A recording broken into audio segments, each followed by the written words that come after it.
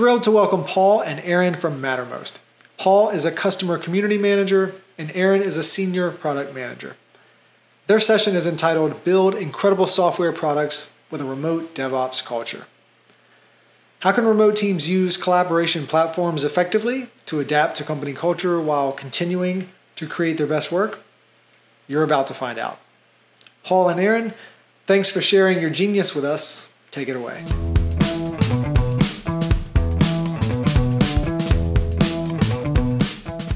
Hi, I'm Paul Rothrock, and I'm a customer engineer at Mattermost.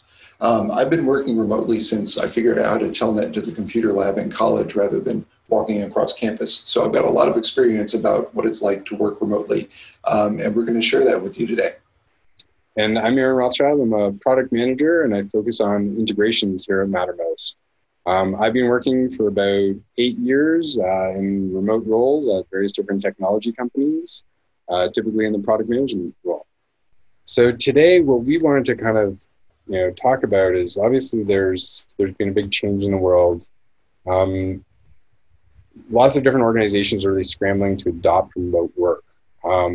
Lots that were previously on-site companies are turning to different types of tools because they're being forced to. And it really is kind of created a bit of a situation where, that's difficult for some people. Working remote is not something that comes innately to everyone. And there's different ways to make it easier for people to adapt to a remote culture and to encourage them to be more productive when they are working remotely as well. So we're here to talk a bit about that. So the real question is how can remote teams use collaboration platforms to adapt the company culture so that you can continue to create your best work and just feel that you're not constrained by when you're not in the office that you can't do your best work. So we're going to just quickly show you today, we're going to talk about some of the approaches that we have at Mattermost that we use internally. We're going to talk about some of the tools that we use as well to help support those processes.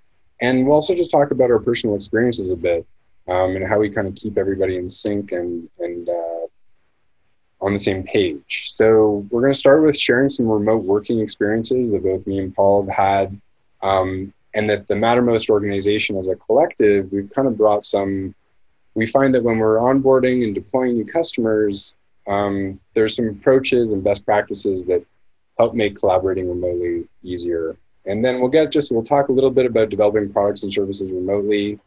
We'll talk about managing some incidents and code through GitLab and Mattermost.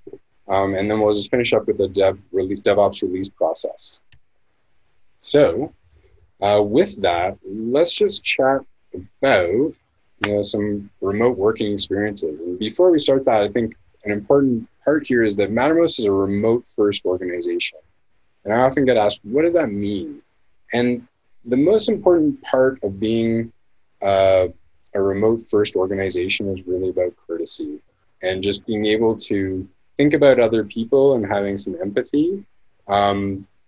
Making sure that you're following etiquette for discussions, calls, video calls, giving and receiving feedback openly and appropriately, and figuring out how to work better together, really. And courtesy really means that we accommodate others who prefer to work in an office or remotely. So we're a remote-first organization, not a remote-only organization. We do actually have offices for some of our employees as well. For myself, what I found my favorite experience when I first came to Mattermost, because I'd previously been in an organization where I was the remote guy, but lots of people were in a head office. And for me, the biggest change was actually how fast meetings started, because there was no fighting over meeting rooms. And there's no we're just waiting for people to get out. There's no we need the phone's broken in this meeting room or anything like that. I'm curious, Paul, what was your kind of different experience or favorite experience at Mattermost? I think I worked prior to working at Mattermost, I was 80% remote at a company. And I think, it's really similar to yours in that we just sort of jump into meetings and get started. There's not that sort of buffer at the beginning where, let's get the mic working or the Mac Mini screen share is not working. None of that happens here. Everybody's already got a good mic, everybody's got a good webcam, everybody's got a good background. So it's been really great moving to a fully remote company as someone who's wanted to be remote since we started working. For myself as a product manager, which is unusual, frankly, in the past, I guess. Typically, a product manager is someone who's seen as being on site, kind of like at the company, because it's very cross-functional. But with Mattermost being remote first, it kind of flips that around. And for myself, I'm in the same place as my customers. I'm not in our office. And really, my job is to empathize with customers, understand what they need, understand what's important to them. And to me, the product management is actually a really key part of the DevOps process, and getting customer feedback and input and making sure that we're bringing that into the product and solving those problems is really part of the DevOps cycle that I think we're all familiar with. One other thing I think about, at Mattermost is like, what does DevOps mean to us? And what I mean by that is, sometimes we just think about, it's a process, we need to get to release, and then it's all done. But when you look at it holistically, we really feel like the entire organization is part of the DevOps process. We have marketing that's involved, we have QA, finance is even often involved in our various different product launches. So to us, it's really all encompassing. And a tool like Mattermost, which basically is a collaboration platform that lets people chat, it enables everyone to get on the same page and really have a similar cadence in the DevOps process as things march towards release, right? What we're going to switch to next is basically Paul's going to cover some different approaches as to how we can help to communicate smoothly at Mattermost, and how we help just get people's mental model of socializing and where to go for certain information. Paul. Yeah, so one challenge in not having an office is that there's not a place where all the mobile developers sit here, or all the product managers sit here. So one thing we've done to work around that is to have very clear channel names and also channel naming conventions. So we have a couple channels on our community server called Ask R&D or Ask Anything, and they are very clearly labeled where you can go in and ask questions. And so we can, the whole company can then keep an eye on those channels, because we get questions from customers, from community members, from our own support team, and it's a great way to make sure those questions get answered. The other thing we do is naming conventions. So if we have a channel that's where the developers talk about X, we prefix it with developers : So we have developers mobile, developers enterprise, developers desktop. And so this helps to give people an easy way to figure out, I have a question about the mobile app. Who can I go, or where can I go to learn more about what the current status is of these things? And so having those naming conventions, helps to create sort of categories inside of Mattermost where we know, this is where we're allowed to post this here, because there's always that trepidation when you go into a community, like, is this the right place to ask? And that helps to reduce that. Another thing we do is we celebrate our successes remotely, and in an office that's pretty easy. You go, you have it all hands, and everybody says yay, and they applaud, and that's how you can do it when you're in person. But when you're remote, you have to change your strategies. So we have an announcements channel that's read only, and it uses an automation that comes directly from Salesforce through Zapier to show closed deals. So it shows the dollar size, the customer name, the background, and this gets us excited about our interesting customers. We've got customers in the space industry, in the video game industry, and it's really great to see everybody excited about these names that we're getting in as customers. It also is a way. So we had an incident where someone was phishing for our CEO's password and would send emails to everybody pretending to be the CEO. And we were able to, in another channel, notify people that this was happening, notify them, tell them what to do when they saw it. And that gave us a way to be more secure and get this information out without having to rely on email. And even though it's read-only, we also allow emoji reactions. And that's a great way, it sort of simulates that round of applause. in a permanent way. So you can see who reacted, what the reactions were. And sometimes we, if it's a space customer, we'll get a rocket ship reaction, or if it's a video game customer, we'll get a game controller. And that's a great way to, sort of celebrate successes and spread it around the company. And then another way that we use this is customer service. So we want to prevent siloing of information. We want to make sure it's sort of the concept of an open office. We don't want to have a lot of closed doors. So we take our support emails, which are coming in through Zendesk, and we CC them to a Mattermost channel. And what this means is that anybody in the company can search on a ticket number and find not just the discussion around it, but the actual original ticket. And so people in roles outside of support can see the tickets, get the progress of the tickets. And not only does this increase visibility, it saves us on Zendesk seats because we don't have to provide an account for every Mattermost employee. So, and I'll hand it off to Aaron, and he's going to talk about collecting and distilling customer information to make better software. Into that, one of the things I think I'm just going to be talking a little bit about and touching on are process rituals. And it's really, and I think of it as being mindful of how other people are part of your process and how that affects them. In Agile, it's people over process. And to me, with process rituals, it really is about the people themselves. So some examples of that, are just being conscious that when you tag other people's names, that they get mentioned about it so that it doesn't fall through the cracks. So when you want something done or looked at by someone, make sure you mention their name in a message. Don't just assume that they'll see it as part of the thread. Using established hashtags, so common hashtags, so I'll show you some in a minute here, just as examples, but that makes it much easier to find information across all the different channels. And also doing things like, this is a really great example where celebrating after a launch or a release, so that we're associating good feelings with releases rather than, sometimes I've been in organizations where it's like, and release is coming up and it's really nervous bad because there's often something going wrong. So by making a process ritual that associates good feelings with a release process, it can change how the team perceives things. And I think that's something that's important. It's a really good example of when you're working remote that sometimes it's the little things that can make a big difference. What I want to start off with is just as the example. So we often use, we have a channel similar to this within Mattermost, our customer success folks, support people, really anybody can provide different feedback here.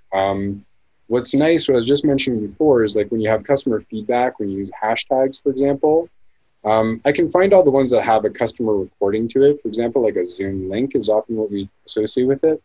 So when I do that, what ends up happening now is I've got the 3 messages that actually have that common hashtag to it. So it makes it easy for me to find information and contextualize it as well. So that's why it's important from the process ritual, really to hashtag things appropriately. But what I wanted to show off here is a key part of any DevOps operation is really triggering off of messages, right? So just to start off here, as a product person, we actually, it's always a challenge ingesting lots of customer feedback from various different sources. So what I've done is basically we've made a quick way to capture info into our product board. And product board is basically a platform which keeps track of all of our raw notes and then lets us attribute certain customers to certain different features that they want. And so what that's done here is now anybody in this message channel basically can see that there's been a message submitted and that they can see it in product board, for example. So if I click on that, I'll get easy access to that if I logged in.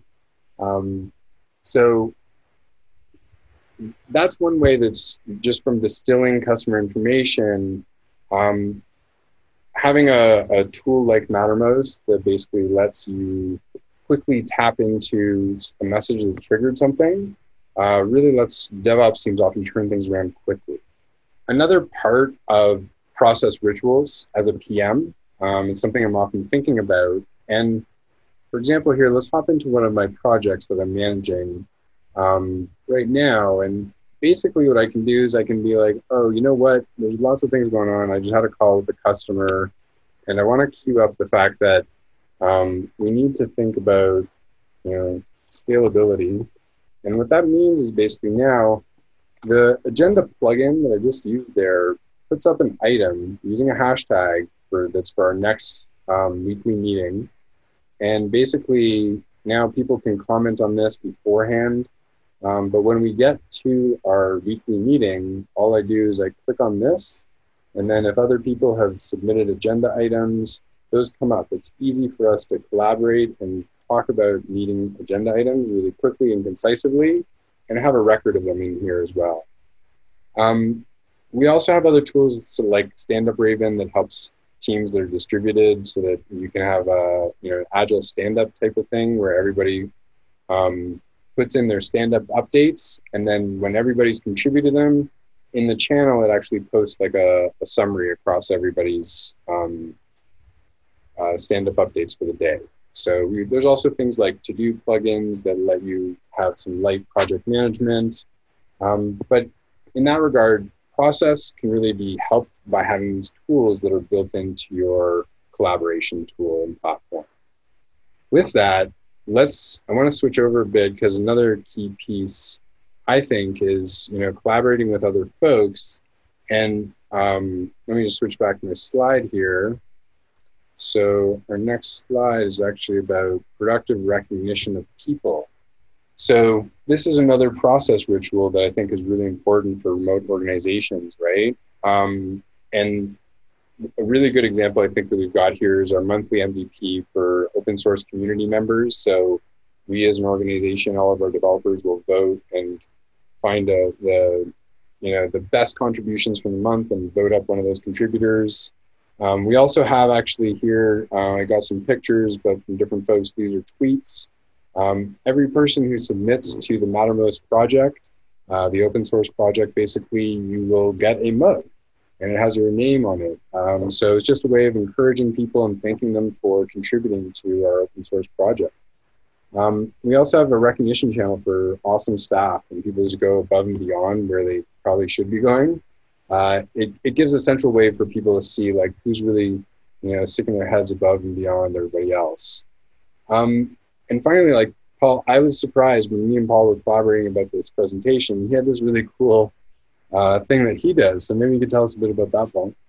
Yeah, so like I said, we use Zendesk for our support ticketing system, and that includes something like includes customer feedback. So the customer will get an email once the ticket's resolved, how was your help and how would you rate it? And so what I did is I wrote a webhook integration from Zendesk that will post an animated GIF in a specific channel that includes not only the ticket number, but also an @reply to the person who got the recognition and the text of what the customer feedback was. So it's really great seeing, really like a celebratory GIF, and then seeing a customer say, you guys were really fast, you were really great, you're knowledgeable. And then it also gives recognition to that specific agent who went above and beyond.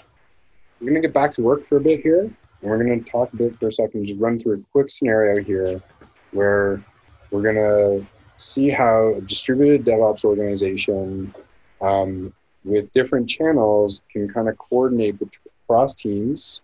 And the scenario we've got here is basically a customer is reporting an issue. What we often do at Mattermost is we actually have specific channels that are built up for our customers. So what I'm going to do right now is actually switch into Acme Corp here. So with Acme Corp, they're one of our customers. The customer has their own specific name, and they log into Mattermost and they can message us, and our support team is basically notified when something comes in.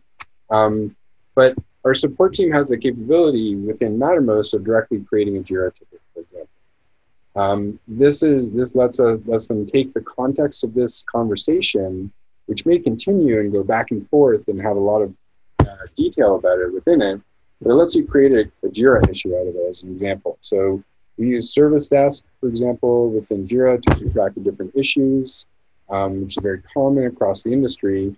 And so like if there's a P1 issue, complete slowdown, and we can set the priority. Now you'll notice that I haven't left Mattermost at all. This is all happening directly within Mattermost. So you can click create. This is all dynamic based on what I have access to within Jira. So from a security perspective, we can see here as well that it's created an issue in Jira. There we go. We got our P1 issue. There's a config slowdown. So we can see that. But most importantly, I think what ends up happening as well is that the other support folks are notified about it. And then within what's now possible is that, you know, we can get a developer on project A to basically start thinking about this problem, this bug. It's a P1 issue. And I'm just going to walk through real quick in the sense as an example here. So I investigate this as, let's pretend I'm a developer here. I can basically go in, and I've kind of already created this just for demo purposes here. You can see I'm going to assign it to myself. And I'm going to look into this, but basically what I'm going to need to do is probably, so as a result of this, I'm probably going to need to actually do like a merge request and change something from the code in here. And so now what we can do is really quickly let's make a quick update here. Just do a quick edit. Let's do something innocuous like change from new channel, notify. That was the configuration error. It was missing a dash in the plugin name. So now that we've got that, so I committed, so right there, didn't even need to change the branch. Look at that. So we'll just treat that as now it's actually merged basically because we've committed it to master. Now what we do is we haven't switched over to the GitLab pipeline yet. And so what we can do is we've still got some artifacts that are happening in Jenkins. And for project A, it's really easy for me basically to trigger off a new build. So after I've committed to master, it's pulling from that particular repo. That's happening right now. And then what happens is we can see that it's being started, and it's probably going to finish off in just a second here. But what I'm going to go next is to our release channel. And within our release channel, we can see here the project A was just completed. I think this is actually from before, so we'll probably get another notification. But what I wanted to point out is that in our channel right here, we have these checklists that, if I go back a bit, this is the central place where our entire team keeps track of, like, what do I need to check off the list before, 8 days before our release candidate testing is due. So this really keeps all of us on the same page. You can see which items are completed already. And the reason that we release these binaries into this release room is so that the QA team becomes aware of it and can actually pick this up and then do some QA testing before we pass it off back to the customer, for example. So I really just wanted to point out that, we did a lot of stuff directly from here in Mattermost without necessarily leaving my control pane and switching context all the time. Just really goes to show the power of that. And using some of those process rituals makes this sort of workflow really easy and make sure that everyone's involved at the right times as part of that process. So I'm going to stop there, actually. That is the end of that demo. We're going to switch back here and just really close it all back up, I think. I think that one of the things that's, I've been speaking about process rituals, but at the end here, Paul, as part of that release room, I think that one of the ways we can make that fun is by, having release parties is something that some companies I've seen do before.